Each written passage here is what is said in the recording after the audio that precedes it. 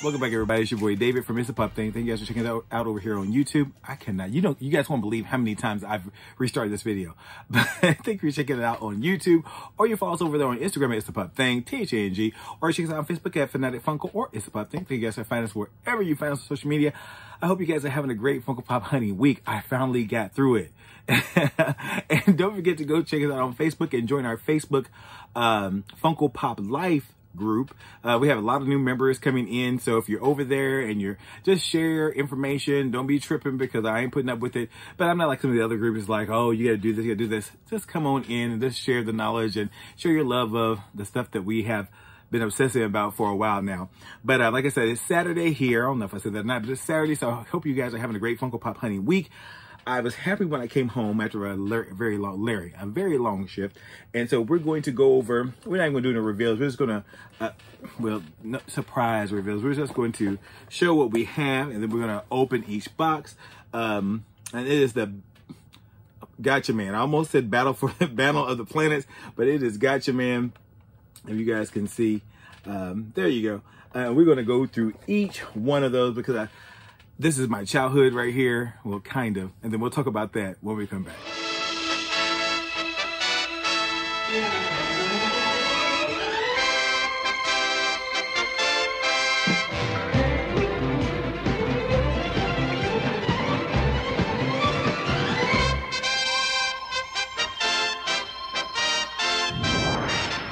Battle of the Planets.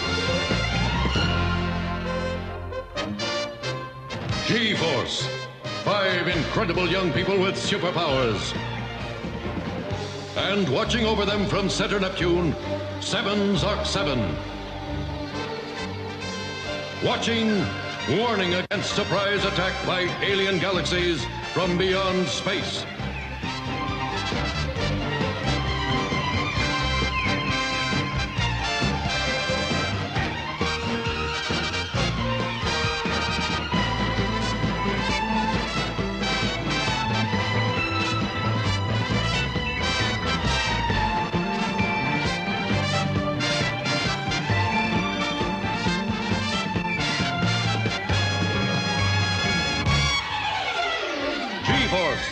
Fearless young orphans protecting Earth's entire galaxy. Always 5, acting as one. Dedicated, inseparable, invincible. I guess when you're tired, you hit the camera and the ring light and all that stuff. I am tired, but I'm glad to be making another video. Sorry, they're kind of sporadic because, like I've said 1,000 times, work is insane. But like I said, I hope you guys are doing well, and I hope you guys have found the pops you guys are looking for this week. Whether you find them in store, buy them online, find them on Whatnot or whatever. People hitting it. I hope you guys are finding the ones you want. But today we are talking. Oh, this has a tear on it. Oh, I'm so mad. Look at that. It's only one. One had a bad, wow. You know what I just noticed? Funko is now putting a little Funko logo right there. Is that on all the new ones? Yes, it is. We got this today in the mail too, but we're going to talk about that when we get our Jokers in on Monday, I think. They come from Amazon. Anyhow, so back to Gatchaman. These are, am I saying that? I got your man. Yeah, Gatchaman. So I didn't know that that was what it was called. As a kid in the 70s, this came out in 1978 for the American adaptation of the Japanese anime Gatchaman. It was called Battle of the Planets, and they called it G-Force. Again, looking back, I'm like, I didn't know anything. What the hell was going on? I just thought it was cool because they were birds, and the plane turned into a phoenix. And you know, once it turned into a phoenix, it was all over. But anyhow, so this is it was made by, the original was Tatsuo Yoshida, who made this. And I don't want to give y'all a history lesson, but I thought it was kind of cool. And I found some stuff that I wanted to talk about because I didn't know as much as I know now. When I seen it, I'm like, gotcha. When they first revealed, I was like, Gatchaman, that ain't Gatchaman, that's G-Force. Wrong. Silly American. So there was Mark, Jason, Princess, Keop, and Tiny Harper. And they only have the 3. So maybe we'll get Keop, Pee-wee, and Tiny Harper, Hootie Hoot Owl. Maybe we'll get those in like a convention exclusive, because I don't know how well these would do. I know they said this anime is a really, really good one. I've never watched it. Only thing I've ever watched was Battle of the Planets, and that was, God, 78. That was 40, almost 50 years ago, 40 years ago. God, this is old. And I know Brian is a fan of Anime 1, and he's a fan of the kind of that 70s, 80s animation that a lot of Hanna-Barbera did. This is not by Hanna-Barbera, but he's a fan of that. But we're going to go through all of these because I think they're cool. So these are based on Gatchaman from what I'm looking at, because the names are a little different, because per the titles, like this is Ken the Eagle. That is from the Harmony Go dub. So, and they've been called different things. G-Force, he would be called Ace Goodheart, and he had the plane. Hopefully I had some good video images from my G-Force, from my childhood.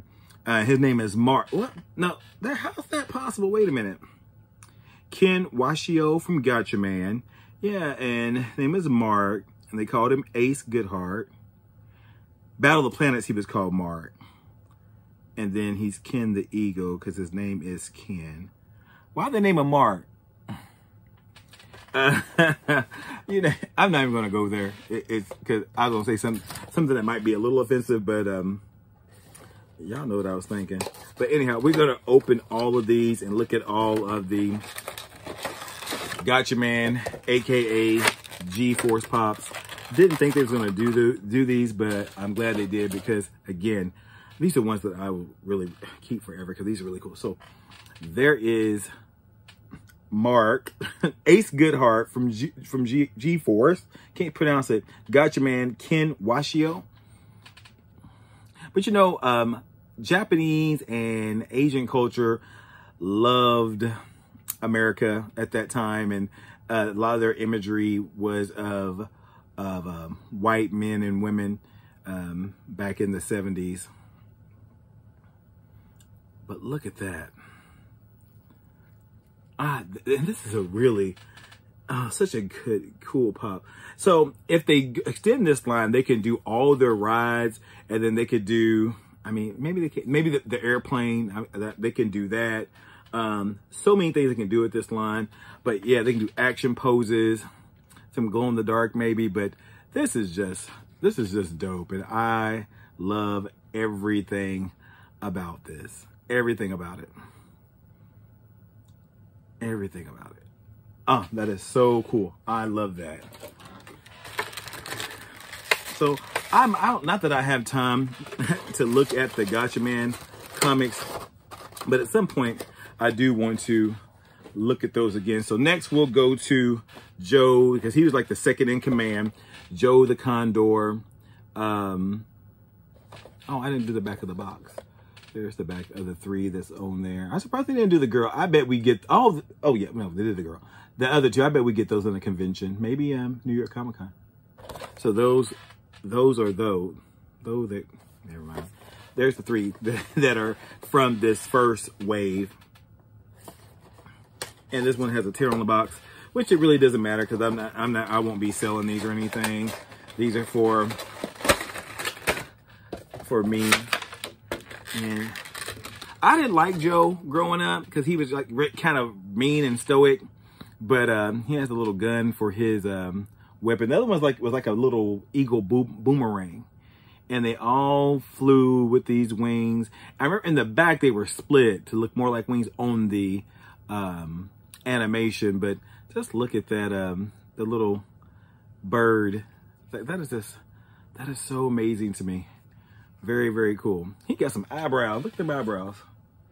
They all got some snatched eyebrows. But yeah, so that is George Joe Asakura. His name was Jason on Battle of the Planets. Dirk Daring in G-Force. And then Gatchaman.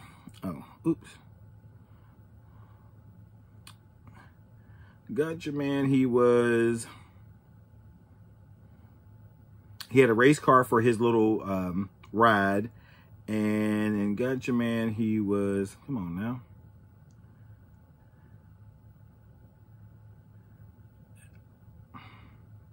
Oh, Gatchaman, he was George Joe Asakura. So Jason, for you G-Force people of a particular age, that's what his name was to me. Again, I don't remember much about the show. I just thought it was cool because they have those planes and they was birds and they had them really, really cool. I didn't understand why Tiny, was it Tiny or Kia, Pee-wee, why he didn't talk. I never understood why he couldn't talk. It was really weird.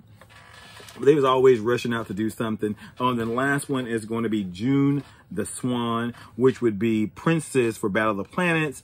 G4, she was Agatha Aggie June.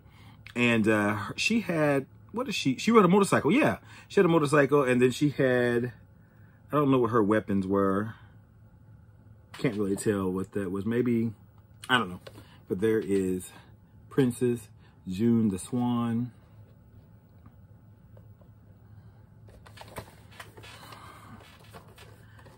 And why they put all the girl characters in all Japanese animation, for me, this is me, because I don't know a lot about it, in pink.